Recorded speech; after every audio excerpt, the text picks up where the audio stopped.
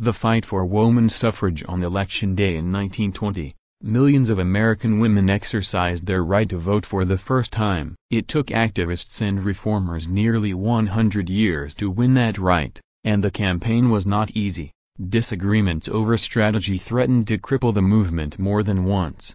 But on August 26, 1920, the 19th Amendment to the Constitution was finally ratified, enfranchising all American women and declaring for the first time that they, like men, deserve all the rights and responsibilities of citizenship. Contents the abolitionists and the suffragists. So this hour belongs to the Negro. The Progressive campaign for suffrage winning the vote at last. The abolitionists and the suffragists. The campaign for woman's suffrage began in earnest in the decades before the Civil War. During the 1820s and 30s, most states had extended the franchise to all white men, regardless of how much money or property they had. At the same time, all sorts of reform groups were proliferating across the United States: temperance clubs, religious movements and moral reform societies, anti-slavery organizations, and in many of these, women played a prominent role. Meanwhile, many American women were beginning to chafe against what historians have called the occult of true womanhood,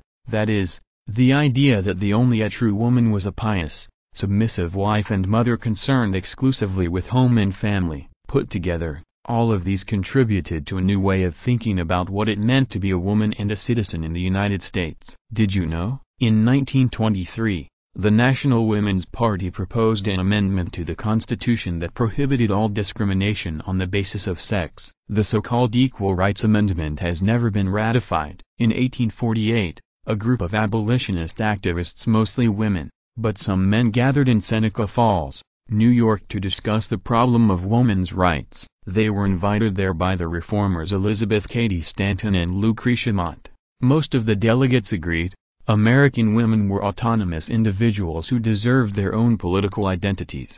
"Oh, we hold these truths to be self-evident," proclaimed the declaration of sentiments that the delegates produced. "I thought all men and women are created equal, that they are endowed by their Creator with certain inalienable rights, that among these are life, liberty, and the pursuit of happiness." What this meant, among other things, was that they believed women should have the right to vote. Oh, this hour belongs to the Negro. During the 1850s, the women's rights movement gathered steam, but lost momentum when the Civil War began. Almost immediately after the war ended, the 14th and 15th Amendments to the Constitution raised familiar questions of suffrage and citizenship. The 14th Amendment, ratified in 1868, extends the Constitution's protection to all citizens and defines as citizens as all. The 15th, ratified in 1870, guarantees black men the right to vote. Some women suffrage advocates, among them Stanton and Susan B. Anthony, believed that this was their chance to push lawmakers for truly universal suffrage. As a result, they refused to support the 15th Amendment and even allied with racist Southerners who argued that white women's votes could be used to neutralize those cast by African Americans. In 1869, this faction formed a group called the National Woman Suffrage Association and began to fight for a universal suffrage amendment to the federal Constitution. Others argued that it was unfair to endanger black enfranchisement by tying it to the markedly less popular campaign for female suffrage. This pro-15th Amendment faction formed a group called the American Woman Suffrage Association and fought for the franchise on a state-by-state basis. The Progressive campaign for suffrage. This animosity eventually faded,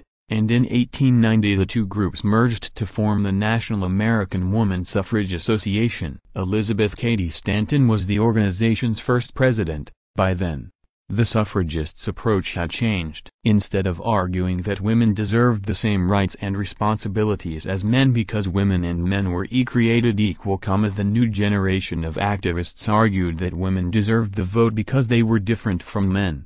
They could make their domesticity into a political virtue, using the franchise to create a purer, more moral and maternal commonwealth. This argument served many political agendas. Temperance advocates, for instance, wanted women to have the vote because they thought it would mobilize an enormous voting bloc on behalf of their cause, and many middle-class white people were swayed once again by the argument that the enfranchisement of white women would ensure immediate and durable white supremacy. honestly attained. Winning the vote at last. Starting in 1910, some states in the West began to extend the vote to women for the first time in almost 20 years. Idaho and Utah had given women the right to vote at the end of the 19th century. Still, the more established southern and eastern states resisted. In 1916, NASA President Carrie Chapman Catt unveiled what she called a winning plan to get the vote at last, a blitz campaign that mobilized state and local suffrage organizations all over the country,